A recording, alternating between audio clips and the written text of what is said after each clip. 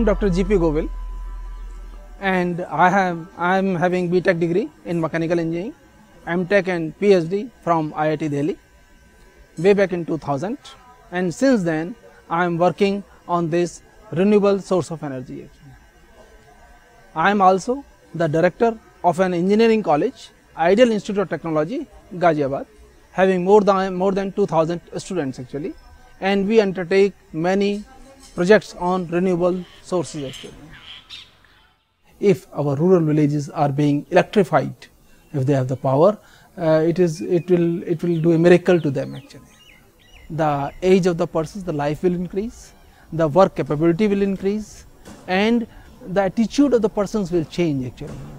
So they need to be energized by rural energy. It may be biomass, it could be solar, it could be wind actually. But the wind power and the solar power, they are not available all the time, you know. But biomass is such a thing which is available 24/7 actually. We are having a cows, okay, and we have the cow dung out of that. Now that cow dung can be mixed in the ratio of 1:1.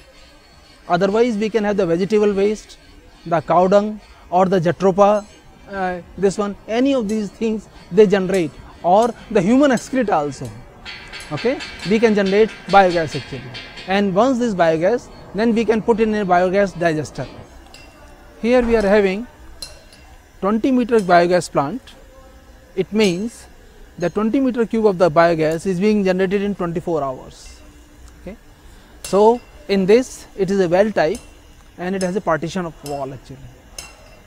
Okay. And overhead is a dome over here where biogas is collected actually. So we are having an inlet pipe, we are having a outlet pipe. So when the feed, cow dung or any other feed is being given, it will go to the bottom of the plant actually. And then there is a process, biomethanization process, where it is acidic and all these things there, where the bacteria will form, methanogenic bacteria will be formed, and hence biogas will be produced actually. And this biogas is slowly being stored in this dome, and after this digestion, the cow dung will become lighter and it will come up slowly actually, and then falls on the other side of the wall actually. And from there is another pipe, there is a slurry which is very good as a fertilizer. We in India are having smaller engines which are being utilized in the villages. Generally they use 10 kilowatt of the power actually.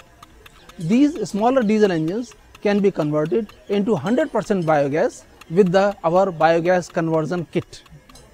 This can be utilized in the villages, and for a cluster of villages, this is one thing. Any place which has a potential to generate a biogas, you can have a biogas plant, and by the side have the generator of 3 kilowatt, 5 kilowatt, 10 kilowatt like that, and you have the power. Energy is there, you have to utilize it. Simply it is there. You know.